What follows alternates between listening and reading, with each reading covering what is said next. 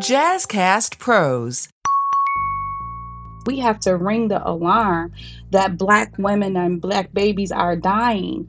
And 70%, I believe the data shows, is preventable. And if that type of statistic was happening to white males, everything will stop and we will try to fix that. But that's not happening right now.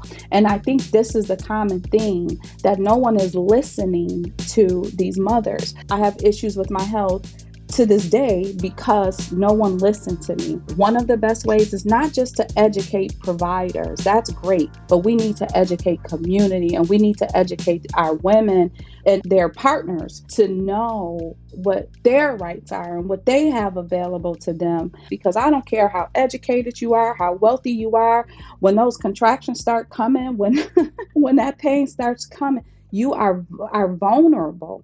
Who is advocating? Who is helping these mothers? There has to be some regulatory measures around the misuse, and I'm just going to say the misuse of Black women's bodies, because they have value. They do have value.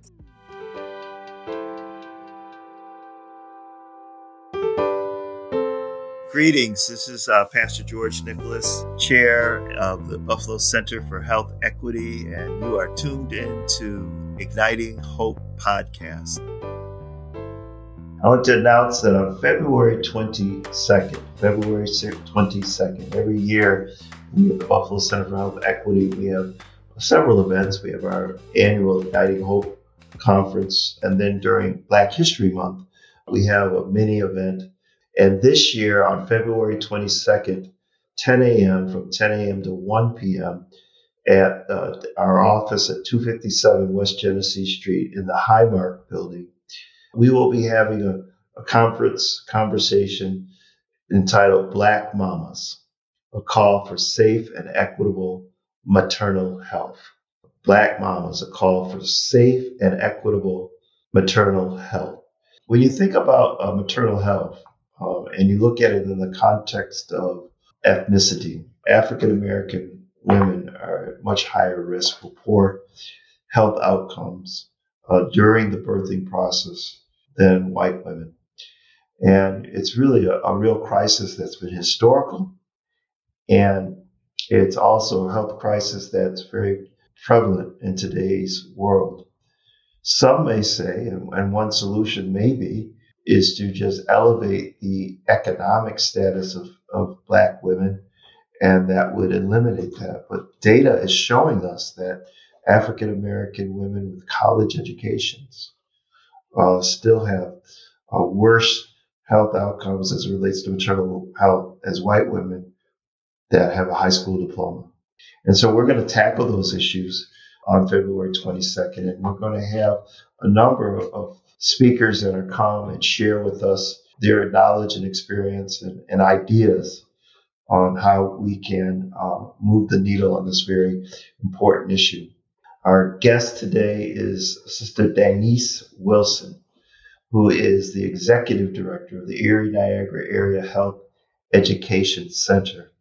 Danise works a lot around issues of maternal health and also working with doulas who have played an important role into making sure protecting the health of the baby and also the mother.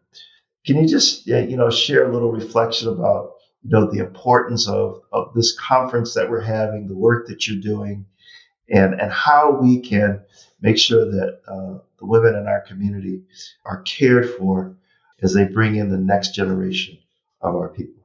Absolutely. Absolutely. And thank you, Pastor Nicholas, for having me here today. I am honored to speak to you about maternal health and about the projects that we have been working on. But I want to go back to talking about the maternal mortality crisis does not, it impacts you on education level, economic level. Black women are suffering out here and are dying at 4 times the rate as our white counterparts. And why is that? is ultimately due to systematic racism. Well, not just in the actual care of our Black moms and our Black babies, but also the health care system.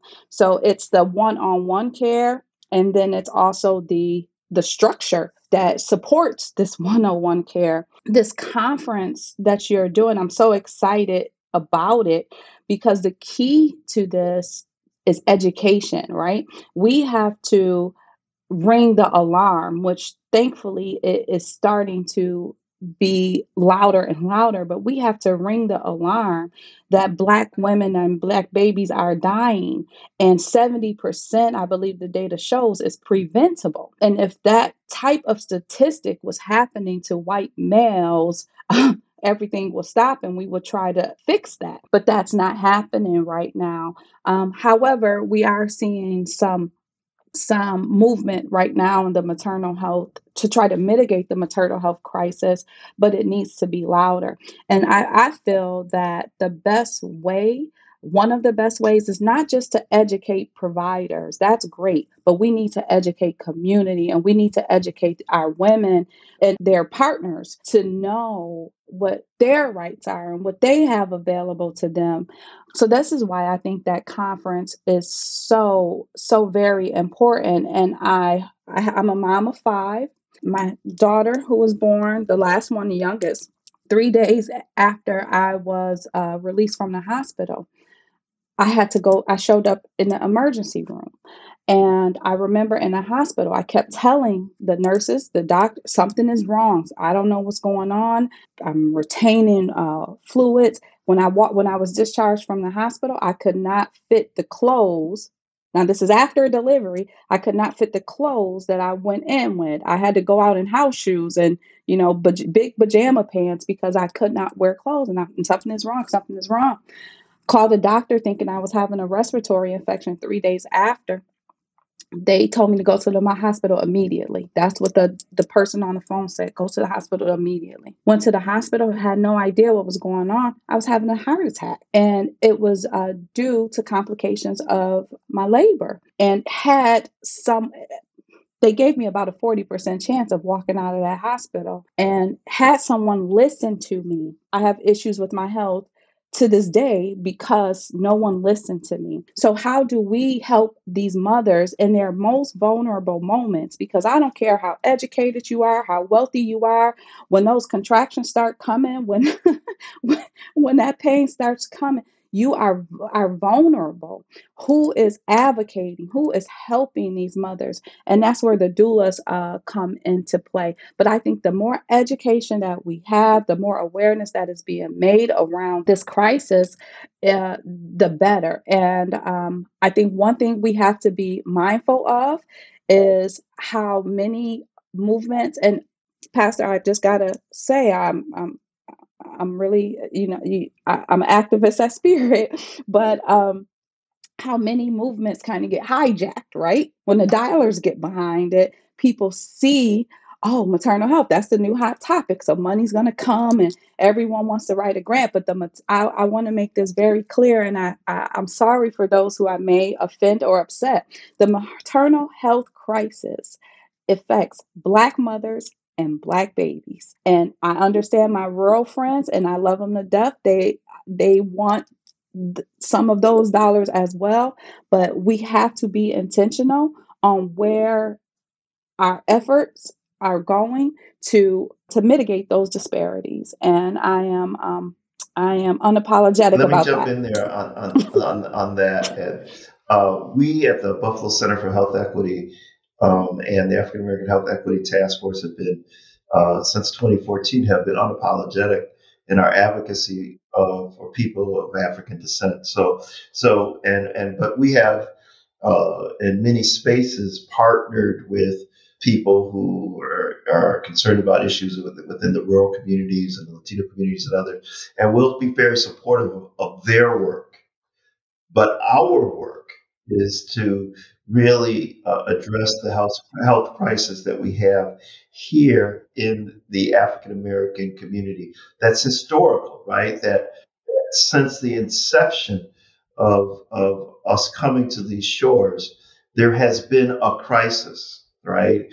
And over the years of being in this republic since 1619 to this current moment, the humanity and the identity and the value of the Black woman has been marginalized.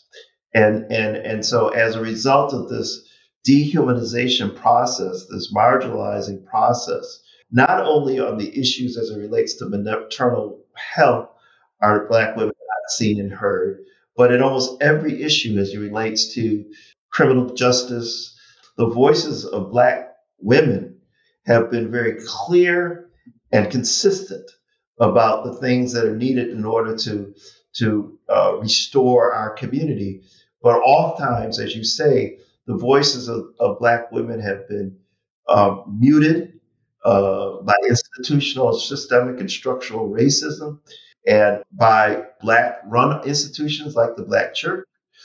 If we want to get to the point where we have the kind of equity and the kind of harmony that we desire, we say we want within our community, one of the key pieces is to fully see and hear the full humanity of Black women, and to not relegate them to roles that institutions and organizations deem appropriate, but allow for their voices to be heard in a very clear and concise way, and then to respond. Sure, absolutely. So let's address. I'm going to hold the systems responsible. So I want them to be accountable for the actions that they are taking. So, for instance, the hospitals, why are your cesarean rates this high? Why are your induction rates this high? And show us the data that backs the fact that we know you're scheduling more cesarean births for Black women. You're scheduling more induction births for Black women. Why is that? And what can you do? Because there's models. What can you do in our backyard? I'll pick on the top three: Oshai, sisters, and Millard. What can you do to start to lessen that? What conversations are you given to having with your moms to start to lessen that? And what are the repercussions for the providers who have the higher rates of schedulings of cesareans and inductions? Not to say it all has to be punitive, but perhaps there's some education that needs to happen that way. That's one. But What are the health? Let me jump in there real quick. What are the health implications for having such high rate? What are the health implications for having such high rates of inductions and cesareans? So some might be hearing that and say, "Oh, what's the big deal?" Right? But why is that so important? So a cesarean is a major surgery. So any complication of a surgery, of any major surgery, can impact a woman. So now, if you have a woman who may have, I don't know, any underlying disease or condition, let's just say high blood pressure, that surgery can impact that. That surgery can produce infection. That surgery can produce returning back to the ER. That surgery can present all types of other effects that comes just from having a surgery. Don't get me wrong. Some women must have cesareans. That is the best way to save the mother and the baby. But there are, again, over I think the research is upwards to 60% did not need to have one. 60% of women bodies are being cut for no reason other than, well, I don't want to say that because the data isn't there, but I have my opinions as to why. So, and I could go on record to say my opinion is that it's more convenient, right? It's faster. You can bill more money for a procedure than a labor. All of that plays into it. And why not use this body that I don't put much value on to get more money from? It reminds me of, I hate to call him, but he is a doctor, Dr. Marion Sims, the father of quote unquote gynecology, which I just think was a barbaric performing procedures on enslaved women with just experiments and things of that nature. I liken his behaviors to some of the behaviors today, and it saddens me. So I want to hold hospital systems. I want to hold insurers accountable for that. There has to be some regulatory measures around the misuse, and I'm just going to say the misuse of Black women's bodies, because they have value. They do have value. And so on the other side of this, right? My grandmother, my roots come from Birmingham, Alabama. I can remember as we were having babies and the things that my grandmother would say and how she would speak to us about rearing our children and, our pregnancies and things like that. And that's where midwifery, that knowledge of midwifery, that knowledge of doulas come in. That piece of education, that support piece is so important, and had, again, research has shown, has been known to increase the outcomes, the healthy outcomes of a mother's delivery and a baby's first few hours or what have you of this earth. And we need to educate our mothers that doulas, for whatever reason, the thing that the same knowledge that my grandmother had, that she, learned from generations before her, that nurturing, that type of delivery, that type of birthing experience, that was our normal. That was our normal. The society brought us hospitals and monitors and all of that other stuff. Our women had the intuition to know, okay, something's not right here, or all right, now it's time to deliver, and things like that. And that's what doulas can bring to that experience. And then again, I go back to not being heard in the delivery room. The doulas are being a voice for those moms who have not found their voice, or who are in their most vulnerable moments and need to just remind the moms, okay, remember, you wanted to have a natural birth. You still can have a natural birth while the system is pushing. This is taking too long. Let's go ahead and induce. This is, let's. She's too uncomfortable. Let's give her an epidural. No, you're fine. Let's breathe. Let's work through this.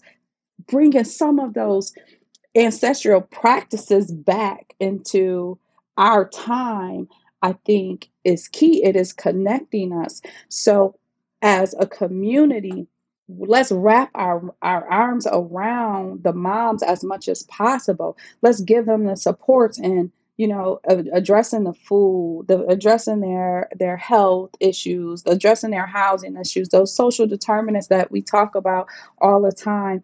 And it's funny, some doulas, even after the delivery, are there washing dishes, just giving mom a break. Many people don't know, but there was a time where you stayed in the hospital for a week or 2 weeks, or if not, you had somebody come and stay with you to help you through. You wasn't back up the next day and out the door. There is a process to this, and I think bringing us back to that process is going to be so important. I mean, there is value in that. And what I've been doing on the AHEC end is trying to educate the powers that be, the decision makers, of the importance of doulas as providers, as, they're just as important as the nurse that walks in, because they're there specifically for that mother and that baby and no one else.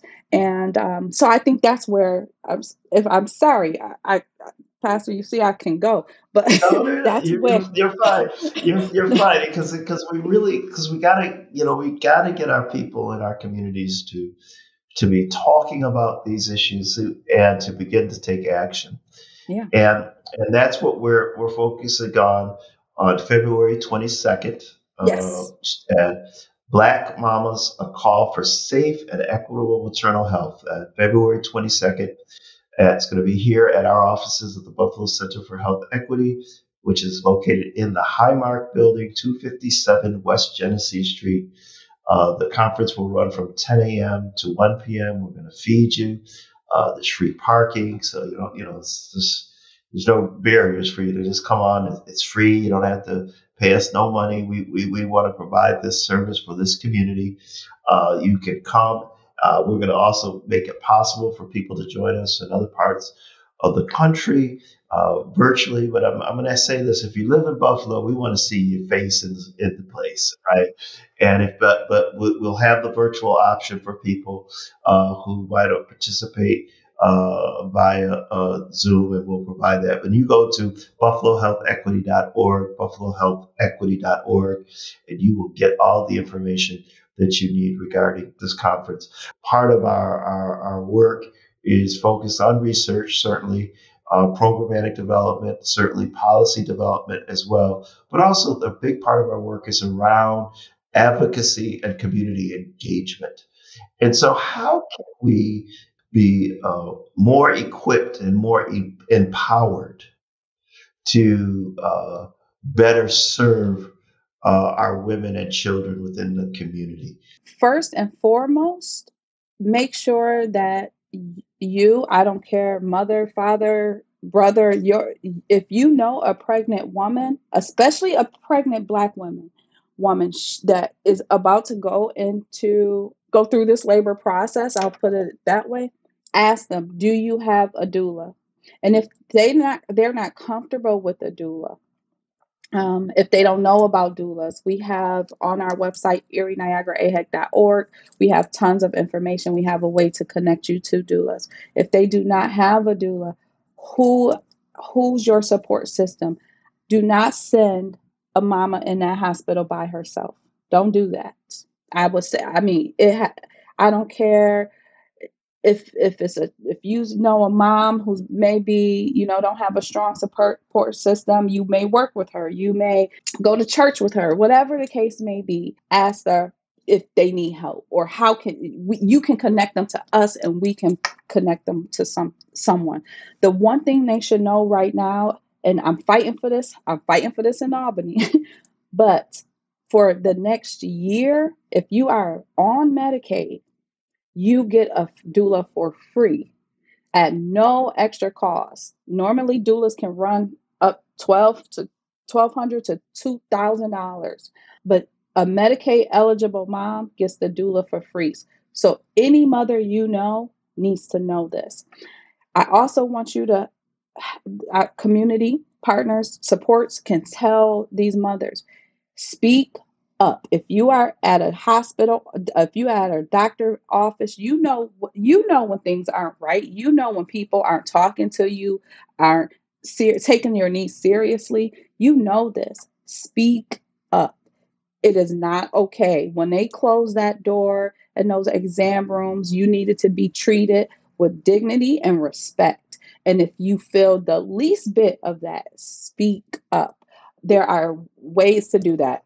And let me just jump up in on that speaking up, and certainly, Danise, anything that you are advocating for in Albany, let us know, and we will put the Absolutely. full weight of our African American Health Equity Task Force, which has been meeting monthly since the year 2014. And our Buffalo Center for Health Equity, the UB Community Research Institute, the Erie County Department of Health Equity. All these things have been Bring birthed them. out of the work that we have done. Yep. And part of our mission is advocacy. Colonization has really messed us up, right? And I'm going to speak to the brothers right now.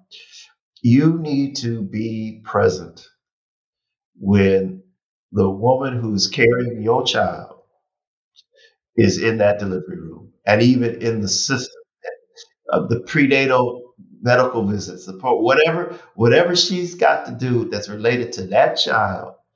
You need to be present. And I will say, I was in the delivery room with the birth of all of my sons, and the doula could be holding her left hand, and you could be holding her right hand. Exactly. And and that's regardless of what's going on in your relationship. Because at one point, at one time, you all were together. Now, if you having trouble working things out, well, you can deal with that after whatever. But you have a moral responsibility. Ain't no point you walk around community, wearing, Black Power T-shirts and wearing African garb and stuff, and talk about we concerned about what the man doing to our people, and you not present in that delivery room where a black woman is carrying your child. There's no other place that, and I'm gonna get biblical with you, that God would have you than to be present in that space. And so because that's when we're talking about a community-based solution. It's going to take us a minute to kind of change and shift the structures and systems that have been abusing our people since the inception of our arrival in this republic. But in the end, in the meantime, while we're working on making the systemic changes that we're going to make, there's this immediate role that you can play as a black father to be present. Just be present and supportive, and whatever is needed in that space for you to do, you need to be in that space.